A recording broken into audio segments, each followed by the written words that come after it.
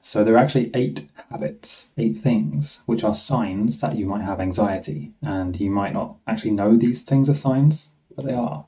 So here are the 8 signs.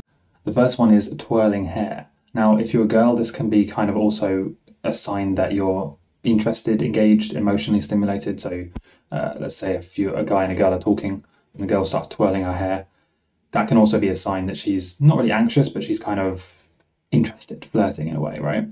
But if you're a guy, or if you're not flirting, or if you're a girl and you're not flirting with someone, then twirling your hair could be a sign that you're anxious, because what it is, you kind of twirl your hair, touch yourself, rub the neck, this kind of thing. It's like it's known as like a pacifying sign. You're trying to calm yourself down subconsciously, right? And so by doing these things, like touching, and we all do it from time to time, right? Sometimes it's just random or it's comfortable, right?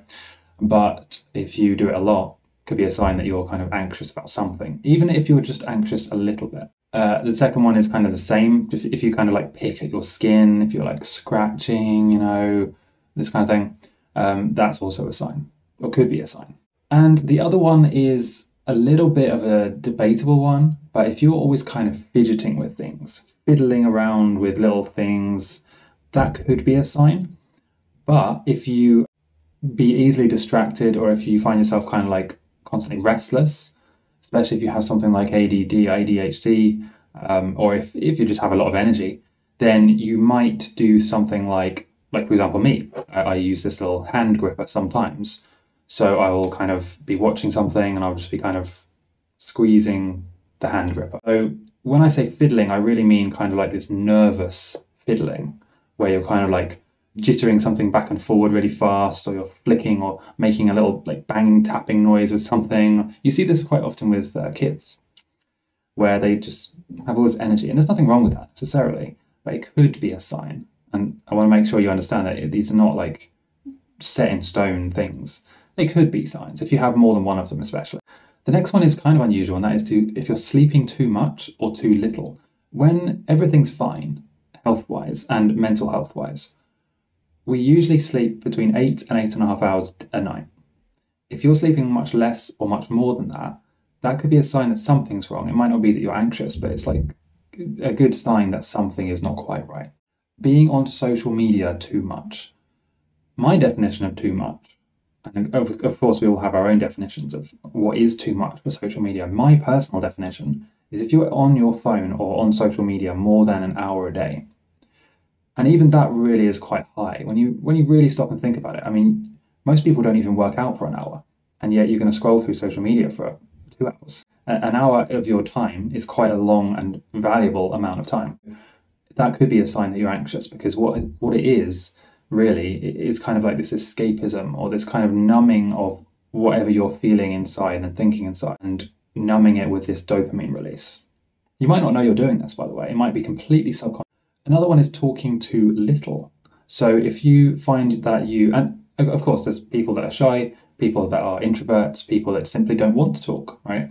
So again, none of these signs on their own is a set in stone, like you're definitely anxious if you have this sign. Don't, misunderstand that.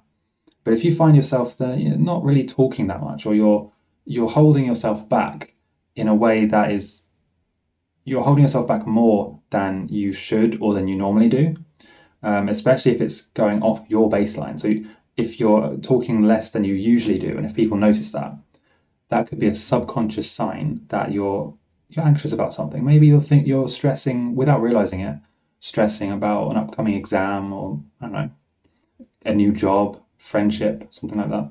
Next is forgetting things and a general lack of concentration. You see this quite often in the young generation because they are so addicted to their phones, their smartphones, social media, scrolling, TikTok. We've spoken about this before. And the lack of focus, the lack of attention is so evident because you will see them even when they're socializing. And I don't want to just pick on young people, okay, because it applies to everyone, really. But you see them kind of, socializing in groups, and they'll all be on their phones, scrolling, talking sometimes, without looking at the other person. And this is what I find quite funny when you have these people, not just young people, by the way, but people in today's world will be sitting across from each other, having a full-on conversation while they are both on their phones, not even looking at each other.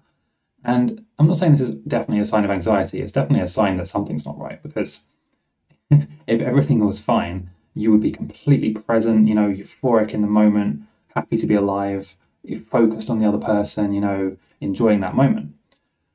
But there's this need for escapism. There's this constant, I need to just do something else. I need to distract myself, numb myself with dopamine from social media. So that's it. That's the 8 signs.